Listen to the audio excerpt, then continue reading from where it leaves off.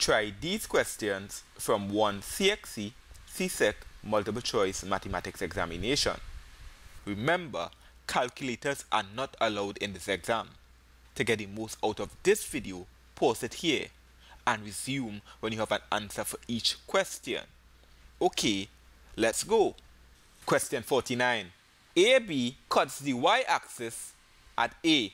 The coordinates of A is 0, -2. The answer is D. Question 50. To determine the gradient of a line, we need the equation of a line to be expressed in the form y, but 1y is equal to mx plus c. We are given that 2y plus 3x is equal to -8. We have to make y the subject of the formula. Minusing 3x on both sides.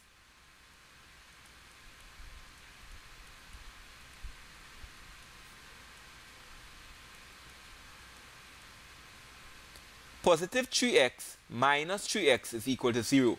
So we are left with 2y is equal to -8 minus 3x. We divide both sides by 2. These two would cancel to remain with y. A -8 subtract 3x over 2 is the same as dividing each term in the numerator by 2. So we have -8 divided by 2 minus 3x divided by 2, which is the same as y is equal to -3 over 2x minus 8 over 2, which is the same as -4. The equation of the line is now in the form of y is equal to mx plus c, where m is the gradient. The gradient is -3 over 2. The answer is thus B. Question 51. We are looking for the pattern. What is the relationship between x and y? We see that y is always 3 more than x.